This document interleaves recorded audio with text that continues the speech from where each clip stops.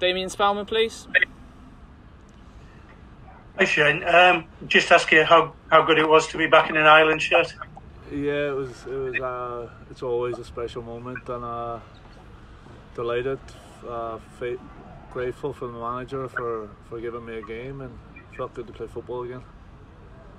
Sure. And can I just ask? I mean, this has been perhaps a big week for Ireland. You know, a couple of decent performances, decent results. You know, after a difficult year, what can this do for you going forward?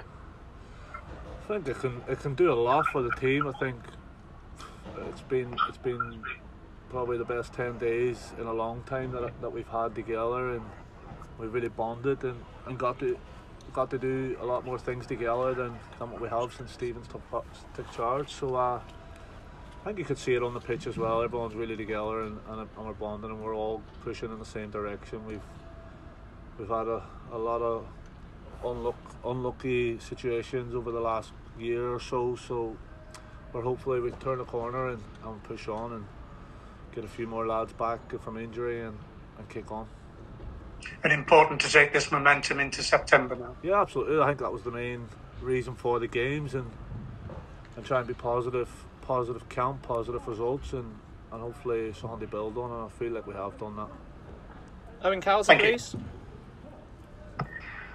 Hey Shane, how do you assess where you were last September going to Bulgaria to where you are now? Is this something you would have taken? But well, obviously you wouldn't have taken with the results. But do you feel you're going the right way again?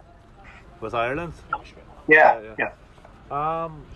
Listen, we were obviously disappointed with the year we've had. I feel like we've not really got what we deserve, but it's football, I'd say. And as I said before, very unlucky with some situations, players, COVID, and injuries and stuff. But we know we have to get better. We know we have to get results in the qualification games, and we got off to a bad start, I'd say. So a lot to do, but as I said, this 10 days we've just had together feels like a big turning corner, and hopefully we can build on it as this is.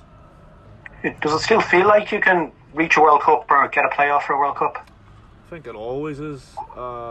With any Irish squad, you've always got that belief until you don't. Listen, there's only a couple of games played, and if you write us off now, it'd be stupid, I'd say. So listen, we're just getting going. Hopefully the performances turn into results, and we'll shock a few teams hopefully, and kick on. So we fully believe in here. We fully believe that the manager's got the right thing going here, and with a little bit of luck with players, no COVID and stuff like that, we can kick on. All right, thanks Shane. Okay, if we could keep it to 2 questions each, because we're going to have Chidozie Ogbeni as well coming up. So Gavin Cooney, please. Hi Shane, congratulations on your performance tonight. Can you give us a little bit of insight, if you don't mind, into how difficult a season that you've just gone through? It's very, very difficult. I think everyone's well noted that I've had a tough time on and off the pitch, and I felt like I've dealt with it as best as I can. Obviously I haven't planned it to go like this, but that's the setback I got, and I'm big and ugly enough, I'd say, to deal with it and try and come out the other side. I feel like this season's over with now, and I feel like mentally I've turned the page, and I'm not going to stop now. I'm going to keep going through the summer and be ready for when pre-season comes to hit the ground running. I feel like I've had sort of a year off where I haven't played my best stuff, and I'm ready to sort of get that back next season.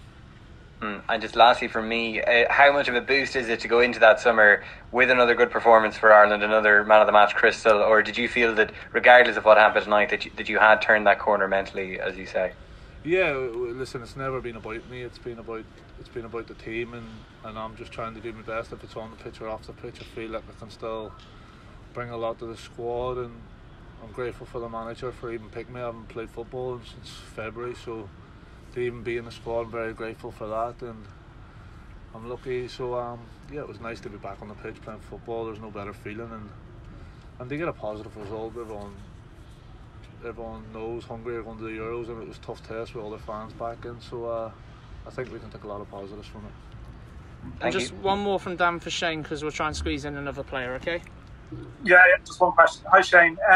Shane, you mentioned the manager Stephen in your post-match interview there, and you've mentioned a couple of times you're grateful that he's picked you. But obviously I'm sure it's difficult for you as someone who's always started games to find yourself on the bench at times. I mean, can I just ask, how has the manager handled that? Have you had to have a couple of conversations just about your status and, you know, in terms of just how to sort of deal with that, you know, maybe leaving him on the bench sometimes? He's been great. We talk quite often, even during the season. We have calls all the time. And listen, I'm realistic as well. I'm not stupid thinking I'm going to come in here when I haven't kicked the ball since February for Celtic. It was my last game, and I know my performances. Listen, I'm grateful that he's picked me because I feel like I can bring stuff onto the squad, and we sit down and talk about it, and I'm be a man to man. Listen, it's never been about me. It's been about trying to do the best for this team, and if that's on the bench or around the squad every day around the place, and that's what I'm trying to do. But me and him have a great relationship, and I think everyone in the squad has got that relationship where you can sit down and talk to him about anything, and he's always there for you. Top man. Thanks, See you later. Okay, we've got Chiedozie Ogbeni coming in. Granted, the press conference